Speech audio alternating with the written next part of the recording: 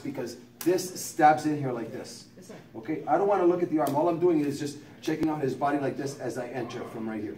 All I'm doing is passing this hand as I turn the body around. This is into the throat here. I pull him out slightly as I wrap around and take him from the jaw straight down.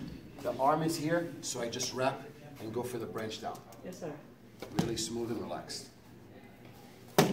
Again, 1, 2, 3.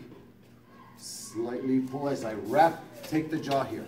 See how I have the jaw? Look at the arm, how it's wrapped already. As I take him down, control the face, wrap, right. Keep this right here or right here, as long as I keep my body completely straight and I turn the body to the side like this. If the arm goes straight, it's vertical branch.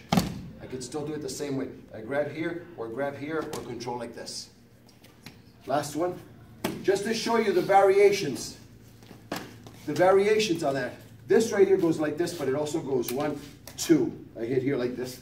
I could still bring it up the same exact way. As I bring this, I could use this here to take them down this way. This could be stopping right here on the head, body, head, break here, break here. It doesn't have to be the branch. Last time, 1, 2. This one, when I go like this, the arm just drops right in here. And I pass it on to this one. And I bring them down slowly the same way. I step over, break right here, break here, break here. And if that arm, step up, if that arm pops out, when I go 1, 2, and this arm pops out, I would just bring it and control them the same way. As I bring them to the ground, slowly, smashing the face into the ground, dropping the head on top, the knee on top of the head as I break the arm.